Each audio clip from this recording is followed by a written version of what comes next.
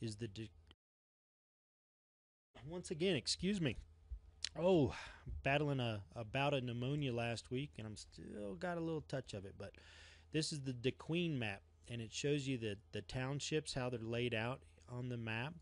But if you go and look, that current operating mine is north of DeQueen, and you can look and see where all of these old rivers used to lay, and it's amazing how accurate the guys are.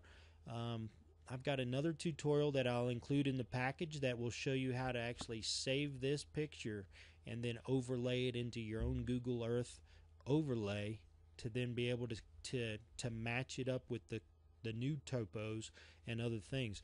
As you can see, a lot of the schools are listed.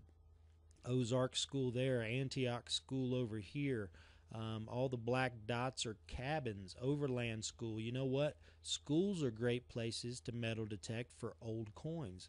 Those kids had silver coins in their pocket when they were playing on the playground, playing tag, running around the monkey bars, and guess what fell out?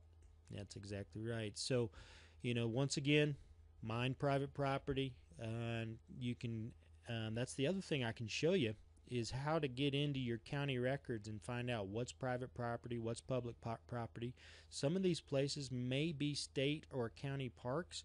Once again, find out your local rules and regulations. There's some states back east that don't allow any metal detecting on what they call government-owned land, whatever it might be. So, anyways, just make sure that you're staying on the right side of the law, as difficult as that is these days. But you can see it'll show the old trails through the mountains and everything. Those might not be a bad place to scout. If you see a ford, you can see all these named fords. Those are crossing those rivers, and that is the Coosatot River was the old name of it. I'm not sure if it's still called that today or not, but there's a lot of fords on that river, and guess what? If that's a fast-moving, flowing stream and might flood in the springtime, those guys still had to cross the river. So that one follows all the way up into the hills over here. And let's see, that's showing Duckett. I'm not sure if that's a county name or what, but man, these old maps are fantastic. And this is actually Arkansas National Forest up in this area, and so there's a lot of things for you to look at. And let's see, the Missouri Mountains over here, Rattlesnake Mountain, Fork Mountain, and once again, all those school locations are shown. The schools were about every 4 to 5 miles so that the kids could walk to school. And it's the way the Amish still do it back in Ohio. The kids, the parents are the school board. They hire the teacher. They set the curriculum.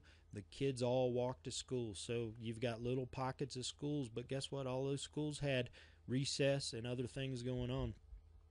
Here's a Camp Wilder. So that's just the first one. I looked at this other one. Let's see. This is the Eureka Springs topographic map, and you can see that's up here towards the Missouri border. And